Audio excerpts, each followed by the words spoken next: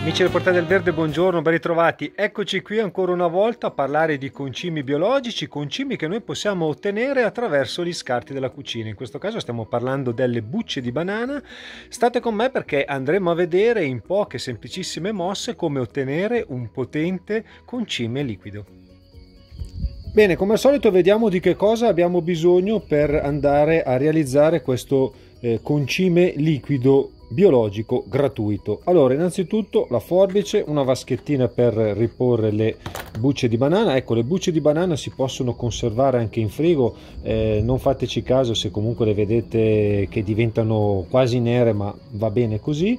Una bottiglia in questo caso da 1,5 litri, comunque quella che avete in giro. L'importante è che andiamo a riciclare la plastica, magari meglio se troviamo quelle un po' più dure come plastica piuttosto che quelle che si rovinano tutte una volta schiacciate. 2 tappi, io ne tengo, vi dico 2, per dopo vedrete il perché, perciò 2 tappi, un taglierino. Partiamo subito dai 2 tappi perché in uno, come vedete, ho fatto un buco con una punta del trapano, comunque potete farlo con un cacciavite, un punteruolo, insomma un qualcosa che riuscite a fare il buco. L'importante è che fate un buco, questo servirà per filtrare il macerato di banana una volta che lo abbiamo lasciato quei 3-4 giorni a fare il suo lavoro. L'altro tappo invece un tappo normale che andremo a chiudere per evitare di avere un ritorno di odore, magari perché lo teniamo in cucina o perché lo possiamo tenere anche in frigo. Prima cosa che andiamo a fare, andiamo a prendere 5 bucce di banana. Adesso vi do le dosi per fare più o meno 1 litro di concime, quindi prendiamo 5 bucce di banana e le tagliamo a pezzettini con una forbice. Questo è un lavoro che possiamo fare anche insieme ai nostri figli. L'importante è magari prendere una di quelle forbici che appunto non ci si fa male, e magari questo lavoro glielo facciamo fare a loro, che si divertono.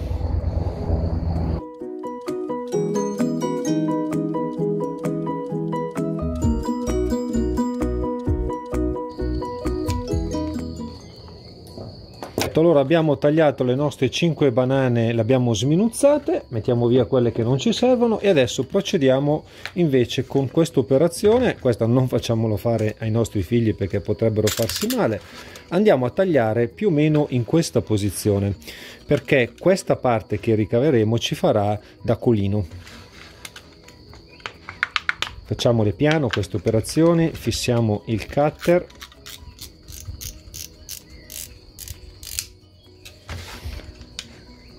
Andiamo a tagliare, cerchiamo di farlo più o meno dritto,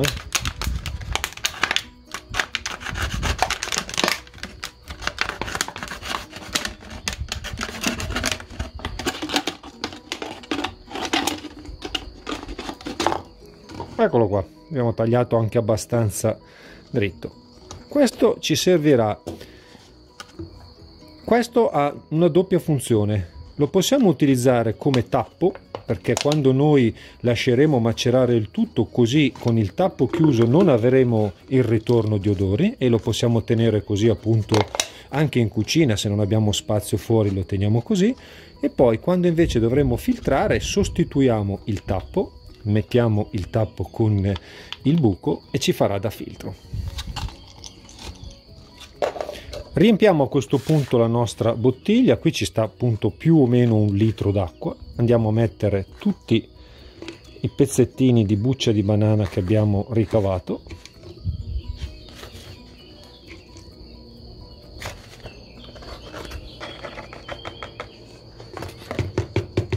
Ora andiamo a mettere circa 1 litro d'acqua.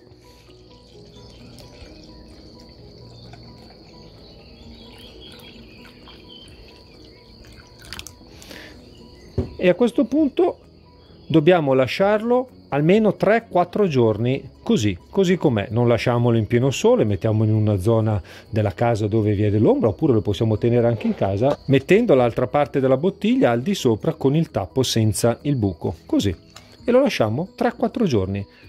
Eccoci con il risultato pronto. Sono passati esattamente, io l'ho lasciato addirittura 4 giorni, comunque anche 3 possono bastare. Come vedete ha fermentato bene.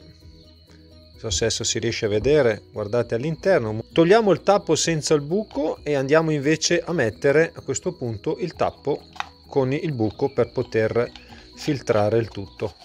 Andiamo a inserirlo in un contenitore che avete di riciclo, anche questo, e versiamo il nostro concime liquido che abbiamo ottenuto con le bucce della banana.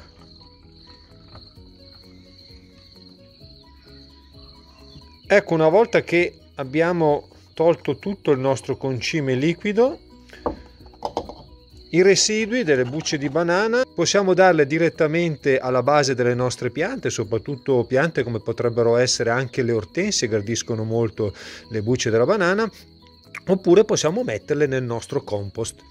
Eccolo qui il nostro concime liquido pronto per essere dato alle nostre piante, è ricco di potassio, di fosforo, vi è anche dello zolfo, vi è silice, vi è il magnesio, insomma vi sono tanti macro e micro elementi tanto utili alle nostre piante.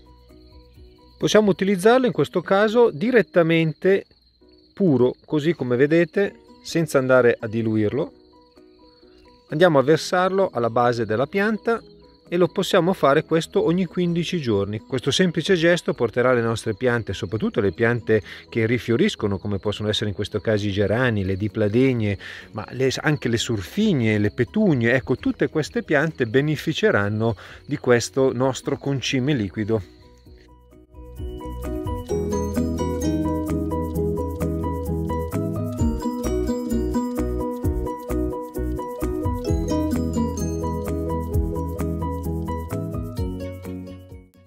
Eccoci qui giunti alla fine di questo video. Vi ricordo che se volete una concentrazione più alta di potassio e di tutti gli altri macro e micro elementi potete utilizzare un altro sistema. Vi lascio qui sotto in sovrimpressione e anche nella descrizione del video il link dove potete andare a vedere un altro video che ho girato tempo fa dove parlo proprio delle bucce di banane, in questo caso vengono fatte bollire. Lì abbiamo la possibilità di avere un risultato che ha delle concentrazioni più alte, soprattutto di potassio, e in questo caso viene diluito come vedete appunto nel video. Nel sistema invece che avete visto in questo video potete utilizzare direttamente il risultato dandolo direttamente alle piante ogni 15 giorni. Io come sempre spero di esservi stato d'aiuto, in questo caso vi chiedo un bel pollice all'insù e vi ricordo anche che se non vi siete ancora iscritti al canale basta un semplice gesto dove c'è il tasto iscriviti e così facendo riceverete le notifiche ogni qualvolta andrò a pubblicare un nuovo video. Ciao, alla prossima!